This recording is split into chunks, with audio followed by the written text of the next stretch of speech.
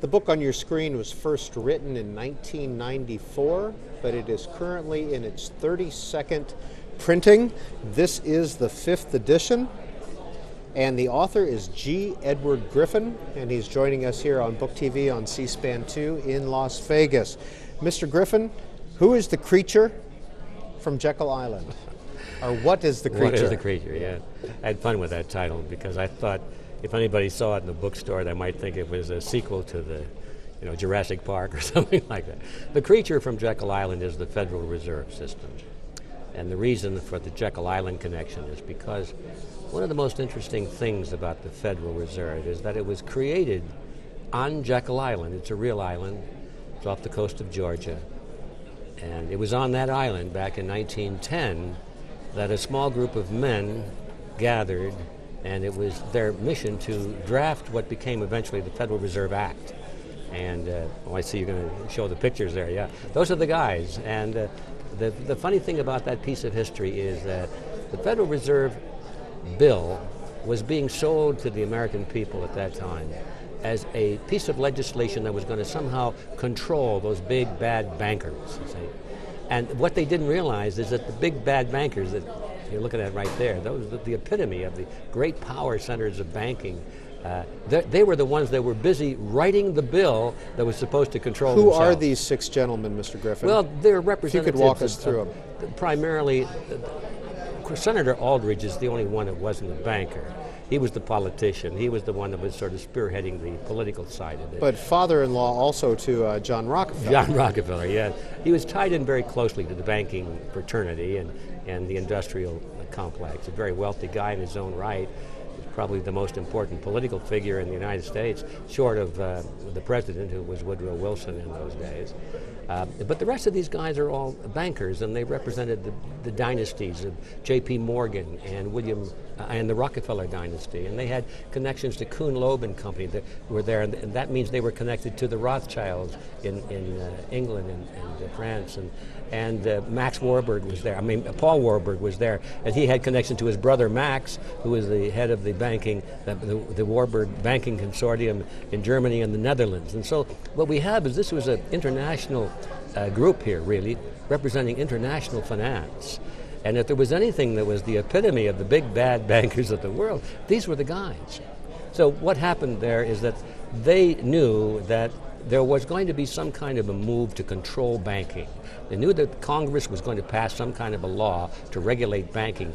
And so instead of being stupid about it and just sitting back and saying, oh, I hope they don't do too bad, they decided to take the lead. They said, we'll write the bill. We'll make sure that it's to our liking. And so that's what it's all about. They went to Jekyll Island where nobody knew they were going, where they had a meeting that was in a great deal of secrecy.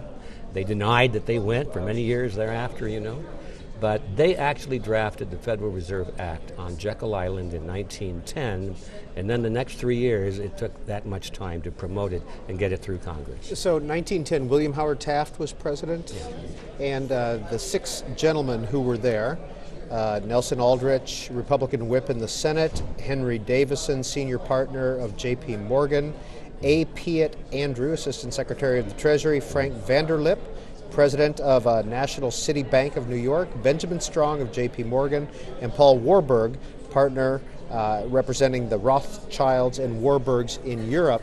And you say that in here that they represented essentially 1/4 of the entire wealth of the world. Of the entire world. An incredible statement. That's not my appraisal, but that was the opinion of the journalists at the time who were writing about these people, not in connection with the Federal Reserve, but they were prominent bankers, and they talked about the Jekyll Island group, for example, and then these bankers in particular, and the investment houses of Kuhn Loeb and Company and so forth.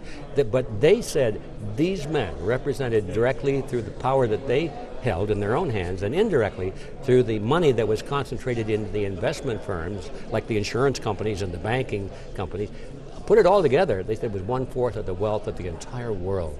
And that concentration of wealth has only increased since then. Mr. Griffin, was the Federal Reserve Act at the time it was being debated in Congress, was it a controversial thing? Were newspapers full of articles about it? Yes, it was. It did receive a lot of publicity at the time, and there was a lot of discussion that somehow some people were aware that the banks had an influence in this legislation. And when Senator Aldrich first released the legislation, it was called the Aldrich Bill, and that was really bad. Warburg said, Nelson, he said, don't do that. He said, people know that you're a Republican and that you're rich and that you're connected with all of the investment houses. Don't call it the Aldrich Bill. And Aldrich apparently had a great deal of ego, and he probably said, well, after all, I'm well respected and so forth. So he did call it the Aldrich Bill. Well, then that's when the controversy started. People said, well, exactly what Warburg said they were going to say. So that's when they pulled the bill back because it had a lot of bad negativity about it.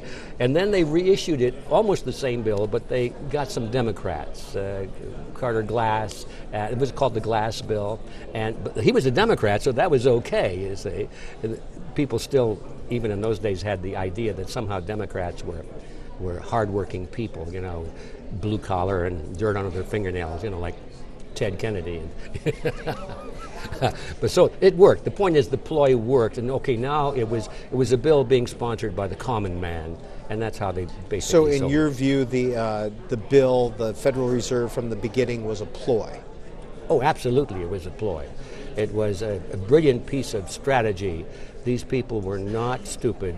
They're great psychopoliticians, they're great strategists. And in fact, while the bill was being debated in Congress, some of these people went before the public. They gave speeches knowing it would be reported in the press, and they were interviewed by journalists, and they said, oh, this bill that they had written on the side, nobody knew it, but they said, this bill is not going to be good for business. It's bad for America.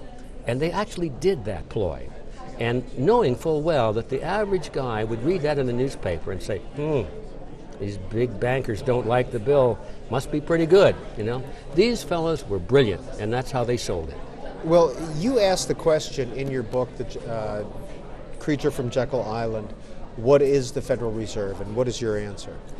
Well, what it is, it's a cartel. It's not a government agency. It has the appearance of it being a government agency, and they went to great lengths to give it that facade.